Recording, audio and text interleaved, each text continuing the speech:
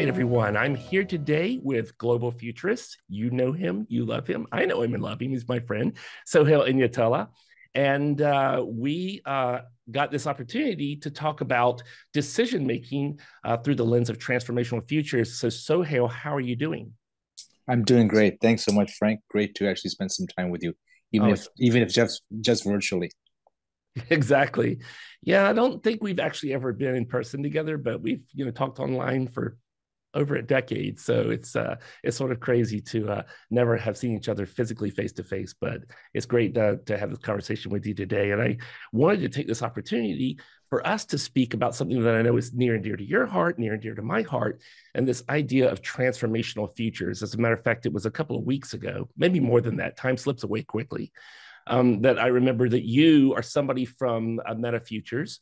Your organization was writing online under the Metafutures banner about the power of transformational futures. And of course, I put hearts all over it and loved it. And I think you wrote me back and said, you know what, you were one of the people I was thinking of when I wrote this piece. And I could understand that because I know that I've written a good bit about this as well. I was having a conversation with some people this week, and I think there's sometimes a lot of confusion about the role of foresight and sort of the application of foresight. And of course, the history of foresight goes all the way back to numbers and forecasting, but there's been a lot of evolution since that time. And so you and I talk a lot about transformational futures, you much more than I do. And so I would love to just start this conversation off with having you speak to this idea of the decision-making impact of transformational futures. How does transformational futures, and I guess we sort of need to define that, how does that really help us to make real hard decisions today, the decisions we need to make in our companies and our organizations and our governments, et cetera? I'll give you some examples of what I try to do. So I was working for a leading trucking insurance company, Hmm. and they were the number one in this country. And as we went through the day, it went finally to, okay, well, what's our purpose here? We did emerging issues, risks, we did scenarios. It became very clear where our purpose is actually national safety. So I said, great. I said, so what are you selling? We're selling insurance, trucking insurance. Is there a risk? Yes, large reinsurance companies in Europe can take us over. So our core product could be finished very quickly. So given that our true purpose is safety, I said, well, how do we actually create safety for truck drivers? And we shifted then from selling insurance to actually moving towards bioinformatics. This was 6, 7 years ago. Hmm. So now there's a shift from here's what we're doing to here's what we could be doing. So that's quite a big shift. Now that went really well until the head of insurance at the end of the day actually had a panic attack. Got very angry. Started to say, well, Sohail's a fun guy. This is a fun process. But do we really want it? And then of course, at that time I didn't quite know what was going on. And I should have said, so tell me your story here. And he would have, if I was authentic, he felt authentic that I'm afraid I'm going to lose my job. So that's the transformational event. He said, okay, we want to go towards bioinformatics. How do we ensure everyone on the team stays on board and we do better? As it turns out, after he insulted me, this was just fun, but this is a clown day. And I just said, I just stayed quiet. I was clear, this is not my decision. Yeah. When the CEO jumped in, he said, no, we're actually serious about this. Mm. And this goes to the board. And this is part of our new national campaign. And actually, it became that. And they became leaders in that.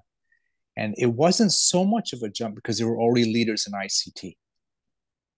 So bioinformatics, then genome, personalized wearables, all that was still way out, but it was starting. So they understood each truck driver has a wearable. We monitor stress. We reduce traffic accidents to make the country safer. So that to me was powerful. A new vision, new technology, and jumping there. So this is kind of the transformational part. Now, most organizations, if they're not ready, the head of insurance, the dinosaur, the person holding on to the past, they have value, but they take over. And it goes from a no change to a marginal change scenario. Now, Mm. our work in futures as the world changes, what's the adaptive? Where's the place we could go to given climate change, gender equity, decolonization, ICTs? But the question I think you and I always ask, well, what's the radical future? What's the one after that? So again, one of the largest car companies in Asia Pacific, when we did this, I said, okay, what's your no change scenario? They said, we'll just sell bigger cars. Yeah, we'll just sell bigger cars for Asia. Asians will get richer, bigger roads, bigger cars, done. I said, well, what's a bit of marginal change? Okay, bigger cars, but more personalized cars. Okay, that made sense. Yeah. I said, okay, we've done that, but really, is that only the place you want to play? I said, Mm. what's an adaptive scenario? And I said, well, adaptive scenarios, we start to think about pods, artificial, driverless pods, and start to think about not just our car, but the environment around the car. Mm. So electric cars, pods, etc. Yeah. And I said, great. Now let's go to the transformational scenario. And this became the fun space. And so they said, actually, we need to be selling mobility. That's right. Should we become a subscription service? Why are we just selling cars? Shouldn't we be part of Asia's green climate change revolution, a greener Asia, a safer Asia? And then this got them very excited. So that's a dramatic shift. And so this last part of it, and of course that was too far for the CEO, but that's okay. My intention is not. We put out the new image, and eventually it becomes reality, or it can become reality. It doesn't have to. That's right. So this last part was very exciting, and of course I knew it was too far ahead. But our role as futures is, of course, to go too far ahead, to push them, and so then maybe they accept the adaptive change. But clearly, I would have felt my work failed if the conclusion of our work was we're selling bigger, more gasoline cars. Yeah. Now That's someone could have made the argument, well, strategically, given the numbers for the short term, and they would actually say long term, that's where we should be. And so our future. So you're buying the used futures. Then you've been doing this. Other people are doing it. Why are you just doing what everyone else is doing, SUVs? Shouldn't you be thinking about what could Asia look like? What do Asians really want? And so that starts a whole different discussion. yeah, a totally different discussion. And you brought up so many good points there. Because one of the things that I was thinking about as you were speaking, and it's almost this H1, H2, H3 concept Yeah. that's well known in futures. Yeah. And so a lot of people come to the table and they're thinking my decision matrix is within H1. But what you really suggested there is their decision matrix is an H2. It is, first of all, they're contemplating H1. We're taking them to H3, and then that sweet spot is sort of in that H2 space for them to make those decisions. So, having said that, I think there's is something that you probably could jump off there too. But I would say yes, and let me also add this before you answer that piece. A lot of people, will come back and say, but is that really the decisions they need to make today? Because as you said, used futures, they dwell in these used futures.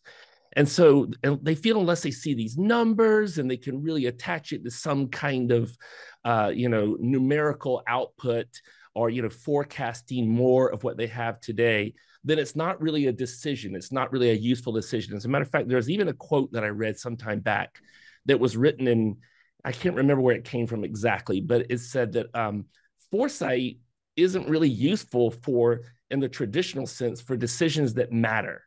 But it sounded like what you just said a minute ago, it's more useful for the real decisions that actually matter. So what's your comment to that?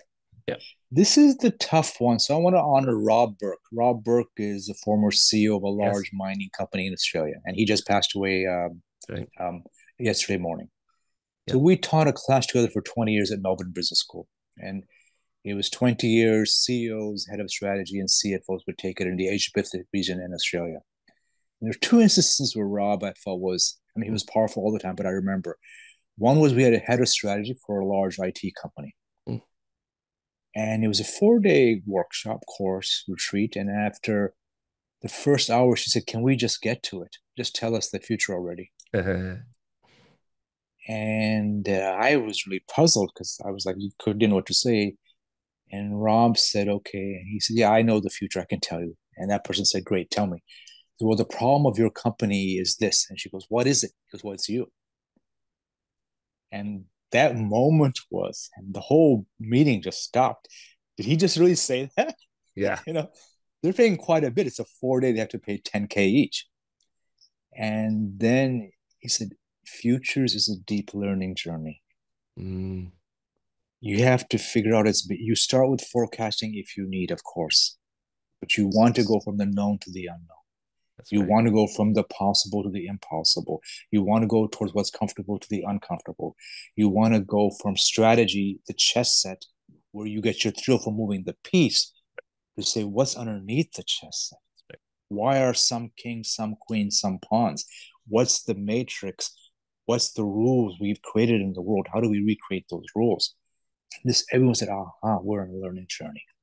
He said, please slow down.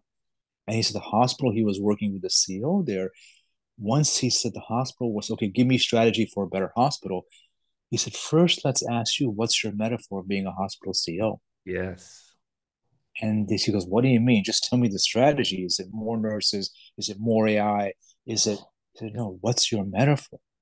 Yeah. And the person said, aha, I'm a fast car where the tachometer is in the red. I'm this close to a heart attack, cancer event. I said, okay, you want better strategy. And as head of hospital, clearly you're the one who's the problem. He said, what's the better story that gets you to slow down? You may still need to speed up, but what's the story that gets you to slow down so you can make the difference? And so this started to move for what's the real decision making. And again, the other point with Yeah. Robert, I remember we had a CFO, and it was the same issue. This is not so useful. What do I do with this? And he kept on admiring the problem and arguing for the present. And then Rob finally said, look, if you're okay being the CFO, then fine. Stay embedded in what you know. You don't need the visioning. Stay with what you know. It's working for you. Right. But he said, you did sign up for a 4-day course on futures and transformation. Right. So part of you wants to be here. Yeah. So then he asked him, so do you always want to be the CFO? Or actually, do you dream of being the CEO and using your role to create the preferred future? So the only thing the CEO does is create the preferred future. Yeah. There's managers for everything else. You're the visionary. You're leading people. So tell me, what do you want to be and do here? That's your decision now. That's the real decision. Yeah. Everything else is just safe zone stuff. And then the entire room just changed. Like, aha, here's why we're here. That's so powerful. And I love the way that you put that story in the context of that's the real decision. Because I think that there is the thinking about decision making impact through transformational futures, you have to redefine what important decision making is in many ways, right? Yeah, yeah. This. What I get so much is, the way to talk. I've used this example before. I had one head of education, and he's really doing well. And I said, "Great. What's the issue?" He goes, "Look, I get emerging issues. I get scenarios. All that I can do. Yeah. What I can't do is my deep sense of discomfort when I enter a meeting and I don't know the rules anymore." Yeah. Then we describe, he said, I don't know what the issues will be anymore. Is it now climate change? Is it gender equity? I don't understand non-binary relationships. None of that makes sense. It's scaring me to death. Yeah. And this is very honest. And he felt safe enough to say, as It's great. within his Yep. gender, his ethnicity, his role, he Yep. was nervous now. So I said, look, I'm not here to do social justice theory with you. Tell me, if your life was a metaphor, what is it? He goes, aha. He's a tennis player. He said, I'm playing tennis. I always went on hard court. I never know now which court I'm going to be playing. Wow. And so he says, you can give me information on AI, student perceptions, new markets in education. I get all that. That's pretty easy. We can all figure that out. But I can't figure out who am I in this changing world. I said, okay, so you're a winner in hard court, but you don't know what the next court will be. He goes, yeah. So then I said, okay, the new story is the person who can play on many courts. That's awesome. And I said, so, okay, if that's the case, tell me your new skill set. He goes, aha, emotional intelligence, multicultural intelligence, tech intelligence, adaptability, agility. And I say, okay, now we know what you need to do. That's different when you showed up, you wanted better forecasting skills to understand student numbers for 2040.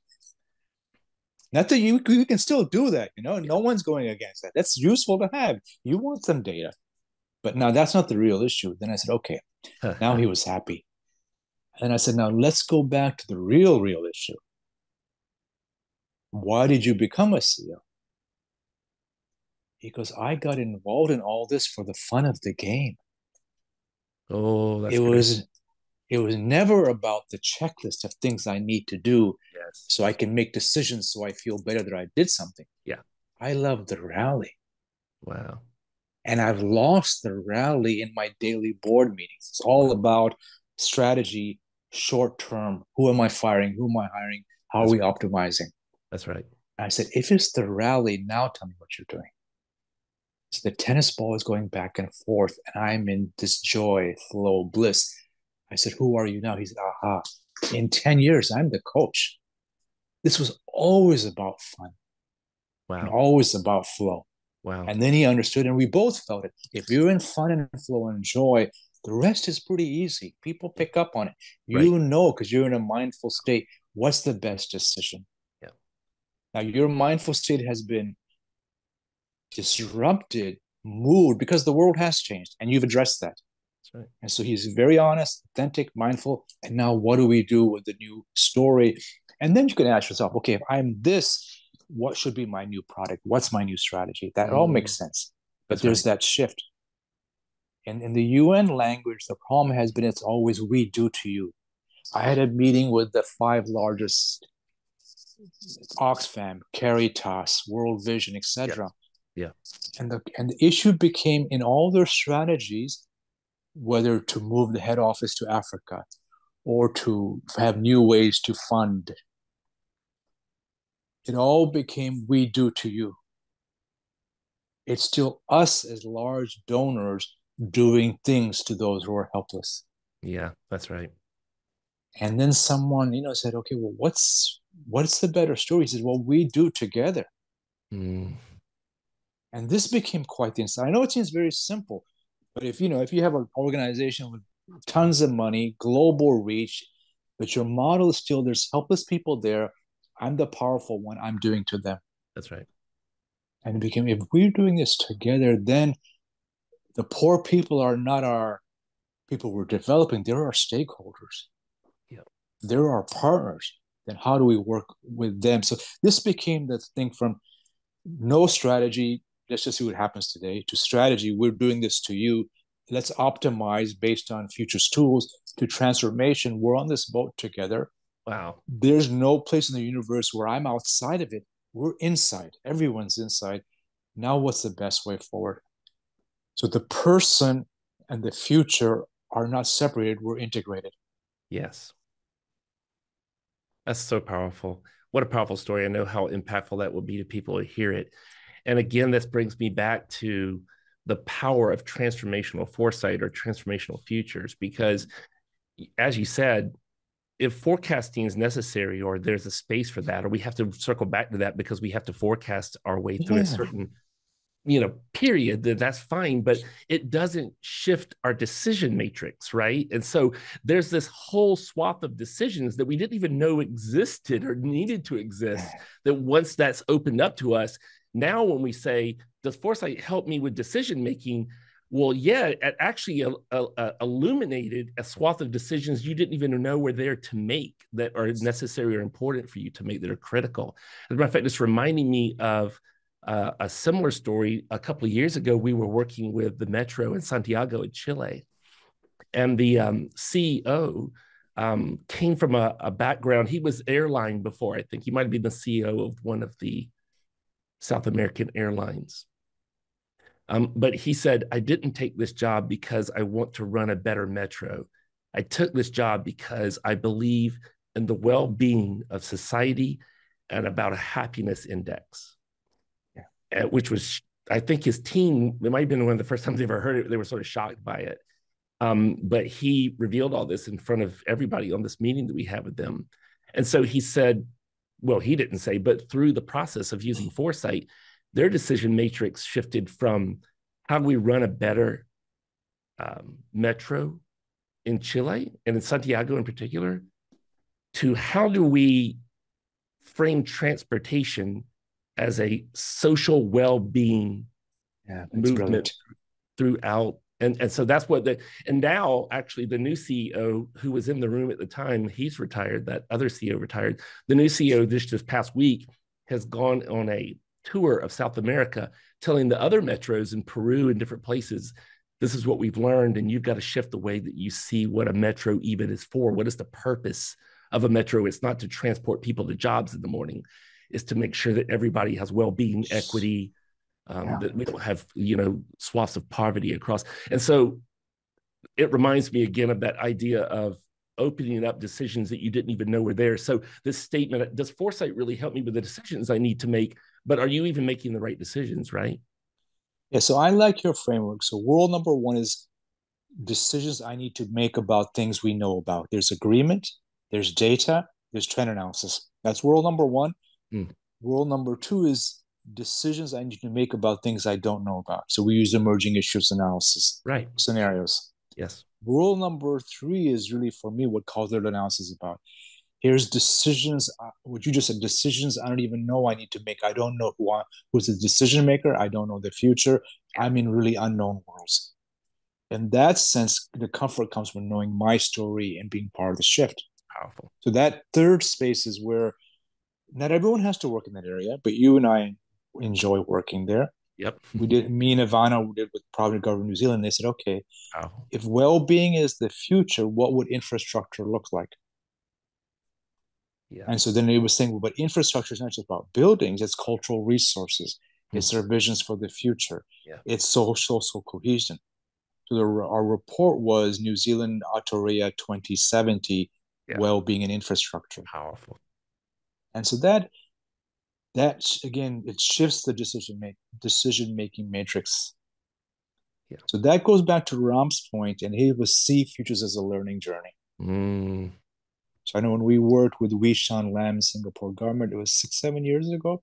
Yes. It was about future of airports. Yes. And I remember that well because it was retail, selling perfume, cosmetics. And then the shift became 3D printed avionics. And the final shift was actually make the airport a learning center. So powerful. And the minister gave 50 million, let's experiment. So now the airport is not just those things, it's something else. And we're clear we don't know what that is. Yeah. Is it now 3 years of this where we experiment on COVID in terms of public policy and airport safety? Wow. Is it where we do 3D printed avionics? Is it? And now you've reframed it. Yeah. And they've actually done it well. The last part we didn't do was everyone in the room, who are we? And that story part is getting clear as I enter the room, what's my narrative? What's our collective narrative? And if I do that first, I do well. When I don't do that first, it was one time I really messed up. This is 20 years ago. It was a large government firm, and their metaphor was Cinderella waiting for Prince Charming. So I said, who's Prince Charming? Prince Charming is government funding. We spend most year applying for government funding to get it. So we're always waiting for the kiss. Yeah. And then the effort became, well, how do we get out of only government funding? How do we get citizens involved, private sector involved, new sources of funding? So that all made sense. Yeah. In this language, changing the areas where we make decisions. The part I messed up on, there was an inner dynamic going on. There was a CEO and 2 vice presidents. One vice president loved futures. The CEO was collecting data. The other vice president was really upset because she could see her role was going to be usurped. Right. And then by the end of the day, she became so nasty and angry. And finally I said, who are you? No, I said, what's going on? And she said, can't you tell I'm the wicked stepsister? Now, to her credit, she authentically revealed her role.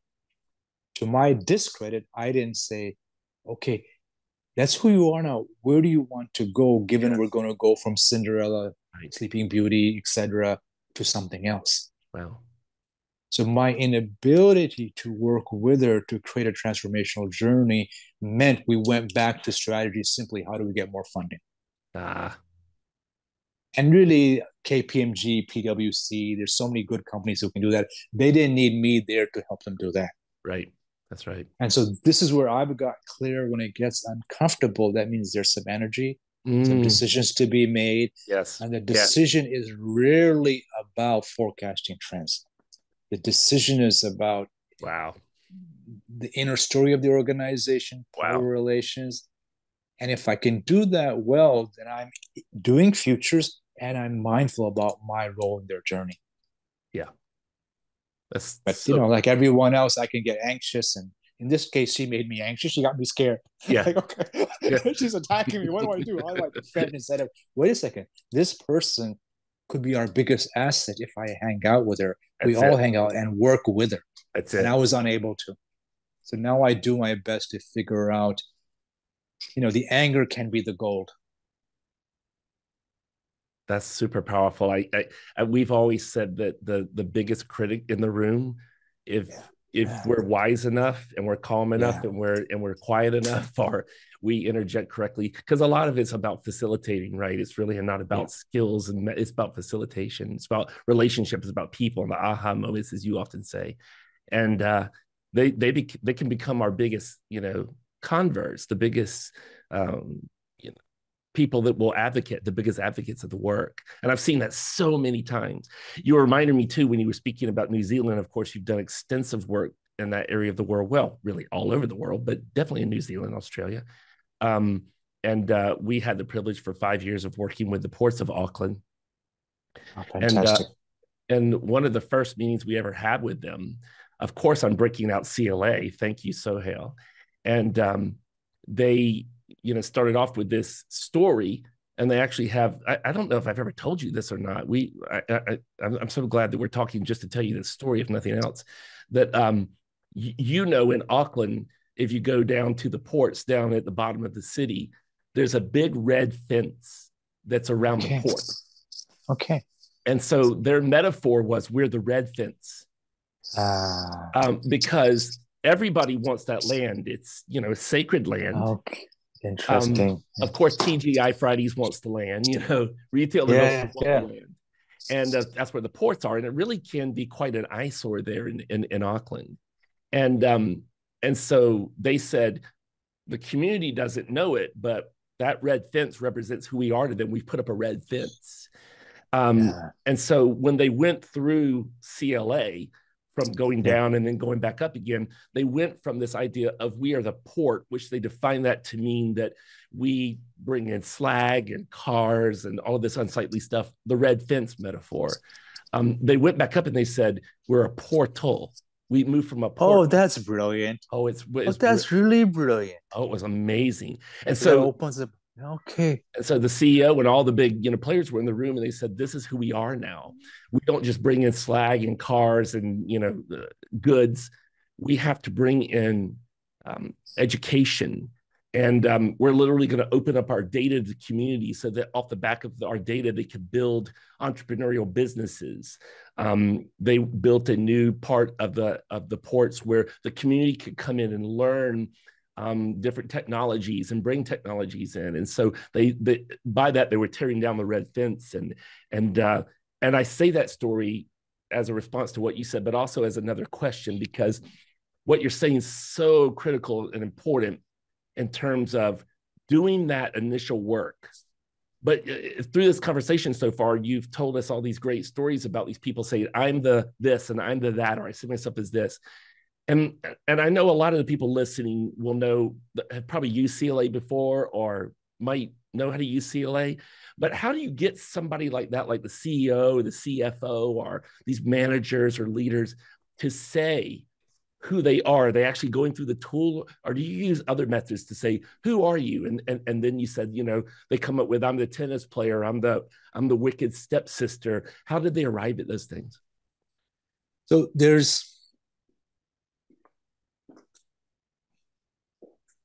So when there's a safe space, I do CLA of the self. So phase one is really the usual, shared history, futures triangle, merging issues, the thing we do well, disruptions, get to scenarios, and then when I find so many organizations call me that we've done the scenarios, now what? So we have 4 futures of the changing world. Now what do we do? Yeah. Yeah. And that becomes a critical point. So I know when I was working for law enforcement for the last 12, 14 years, it's great. We understand policing is a thin blue line, Yeah. police on one side, citizens on the other, and that makes sense in usual dangerous conditions. Yes. But if your role is harmonizing law enforcement all over the world, Mm, and you see all stakeholders as threatening, then how do you create an Interpol of law enforcement working together? mm, And how do you connect with citizens who actually want to help you? So the thin blue line works, and then it really doesn't work. So then it's saying we need a new story. that's right.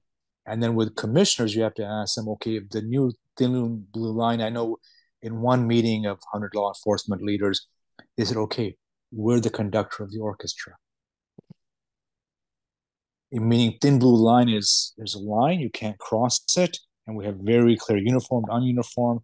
The conductor of the orchestra, actually, this is about the criminal justice system.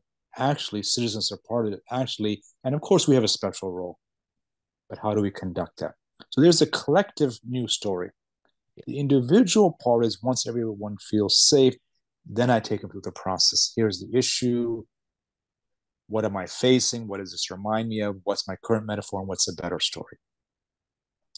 And that better story emerges through that seal of itself. With one leader, I know we did the futures party, and she says, okay, can I get 10 minutes of your personal time? I said, sure. Mm, She said, well, what's the issue? The issue is, okay, I've had cancer, I just survived it, I'm still running the company. And I said, great. What's the issue? The issue is I want to kill my husband. And I thought, is this a metaphor or what's yeah. going on? Wait, She what? Wait, goes, what? yeah, I know. Uh, And okay, well, tell me more. He goes, look, I'm a cancer survivor. I now want to travel. We should, we have I think, I can't remember, it was a small business, mid-sized business. Oh, Sell the business. Let's me and you go on a trip around the world. oh, wow. And the husband's response was, no, I just want to drink beer and watch TV. Oh, So she felt, well, you weren't there for me in the journey. And now when it really matters, you're not there. I said, okay, so scenario one is you kill him, you go to jail, result. What's that's scenario two? Horizon One. Yeah. Scenario two is scenario two metaphors that I get in my Ferrari and leave. I said, okay, great. So that sounds good. What's preventing you from that? She goes, well, there's one of my selves, and this is the journey with inner futures. We have many selves, many stories within us. And when they're not always in alignment in terms of our preferred future. So I Mm, said, what's the second story? The second story is I'm 5. My mom tells me, this would have been 1940s, good girls don't leave their husbands. mm-hmm. So she said, if I leave him, I know I'll get ill again because I'll have gone against my good girl self and my mom will be angry, even though her mom's passed away. So now we're stuck. Wow. She has 2 futures, and this is post, her company. So is there a third space we can go to? And she figured out, she goes, yeah, horse-drawn carriage. The door's open. I'm slowly going to leave. Your husband join me. We partner, we go together, and it's going to be at a pace you can manage. Getting off the couch, drinking beer, watching TV can't be done quickly. Mm, So now she's coming from compassion, understands his fear, anxiety, mm, understands her need to get out of the situation. right. And so this became a third space. For that to happen as a facilitator, either they do it privately or the room has to feel safe. Yeah. And Yes. and not everyone does. But when there is safety, again with Cheryl Doig with Think Beyond, when we did the final seal, one Maori leader, she stood up and used Maori language, Wow. but in English, the part was children are very important to us. We don't have kids, so I feel I don't have my community. Mm, And as she said this, people in the participants said, we're your future community. So her new story became going from not having biological kids to everyone's my new ohana, my new community. wow. And so, she publicly shared, and everyone in the room said, okay, we're now part of your future generations, your Oh, future's community. wow. That's powerful. Now, then once you've done that, then, of course, those of us who are rational, strategic, database, okay, so what does that mean? Well, that means, okay, now here's your friends. What project do we do Yes. that we're doing things together? Yes. So it's community creating. So I Yes, always end up on that. You've got the new story. What does that new story mean in the known world? That's where the decision making that's known world comes in. that's powerful. But now I'm coming in the space of the future I wish to see, not the past I'm admiring. Mm. And so that's really our role in futures. Changing world, new vision, new image, what story that gets us there, and real action learning steps that move us forward. That's what I feel is our purpose, our vision, our job. I couldn't agree with you more because to me, that's where the most powerful decisions come in of all. I think you mentioned earlier that those decisions that I think a lot of people are saying, does foresight really help me make these traditional decisions that matter? The Yeah, that's answer seems to be a resounding yes. But if you think the only decisions that matter are to stay on the status quo or on the same, like you said, the used features or those past visions, then you're missing, this whole wonderful space. And as you said, those are the decisions that really matter. I wanted to end our conversation because I don't want to keep you forever, but before you go, I wanted to just address this idea of this really changing world, because a lot of what we talked about now is a vastly changing world. As a matter of fact, all the stories that you and I have been telling in the last few minutes are all about people coming to the realization I can't just keep making the same decisions over and over. I've got to make different decisions because the world seems to be, very different. And of course, we're dealing with climate collapse and social unrest and change across the board. And I go back and over again. I watched this amazing talk that you gave at the Asia Pacific conference a few years ago on Thanos, and him gathering the stones, Thank you. new stones. I love, love, love. That's one of my faves. And so I'm saying that because I'm thinking about a lot of people today, futures and not in the futures community, who would say, swinging the pendulum on the other side. And I'm not saying that's wrong. um, the only decisions that really matter right now is that we make new decisions, that we change, because who cares about these decisions you're making? We're dealing with a collapsing climate. We're dealing with these devastating issues, as you spoke in that conversation at Asia Pacific. If anybody wants to see that, it's on YouTube. We'll probably put a link here when I publish this piece.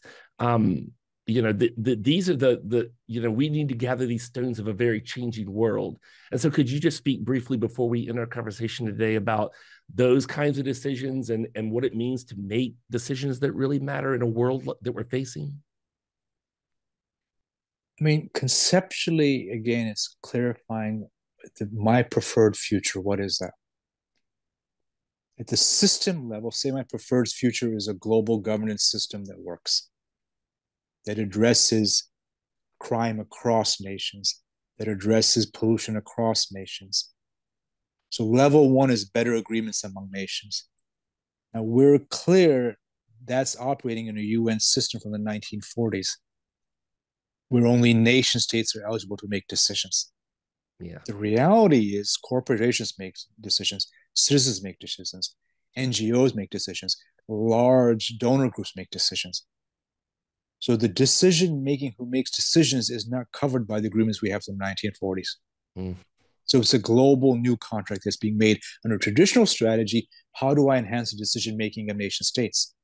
Questioning the future means, why is that only nation states have decision making? Right. And now we create the new framework. What does the new UN system looks like? Now that's a conceptually big picture stuff. Personally, we're all addressed as editor of Journal of Future Studies, Anissa, Jose, myself, consulting editor Ivana, Data, many others.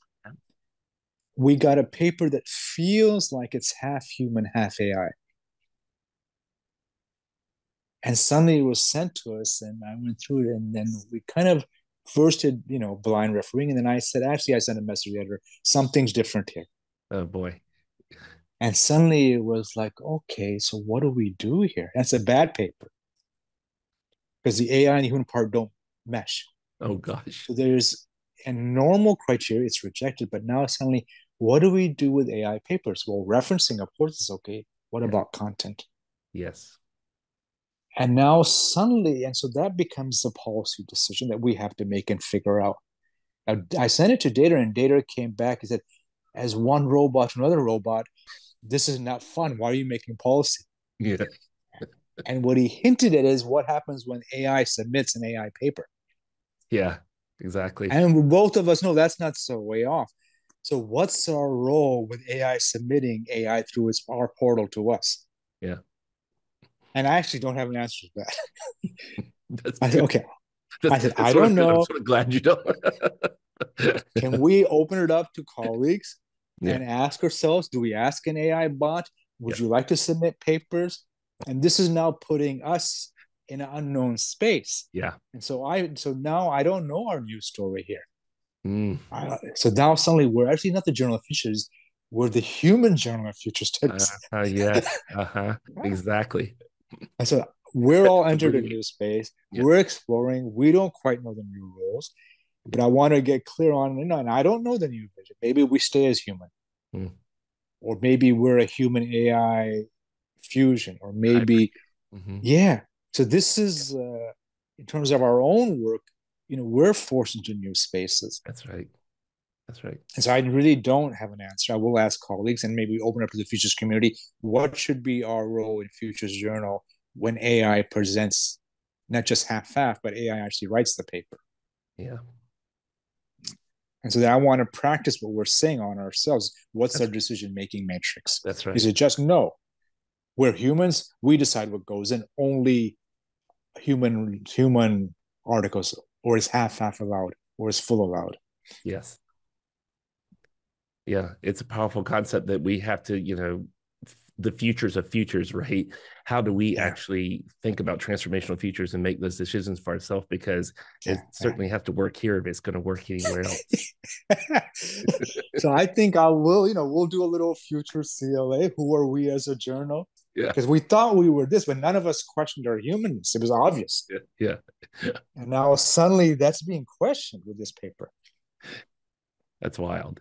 Well, it's a good thing I haven't submitted my. It's a good thing I haven't submitted my piece yet because I sent the whole thing through Chat GPT. He said, "No, I'm just There kidding. you go. That was, That was me. That was me. exactly. Why'd you call That me was out?" you. So, hell, brother, it's so great to talk to you, my friend and mentor. We love you here at the Future School. Your Thanks so fans sit much. out there in the office. I'm the only one on camera, but your fans are all sitting out there in the office. And so, it's been great to talk to you. And thank you so It's much beautiful. for your time today. I know everybody's going to love this conversation because it just really highlights how powerful the work that we do is in illuminating these decisions that as that last story that you just told about the journal are things that we've never thought of before, but that we're being faced with. And those are the decisions that are going to make the difference going forward in the years and decades ahead. Warm hugs, big aloha. Thanks so much, Frank. Appreciate it. Thank you.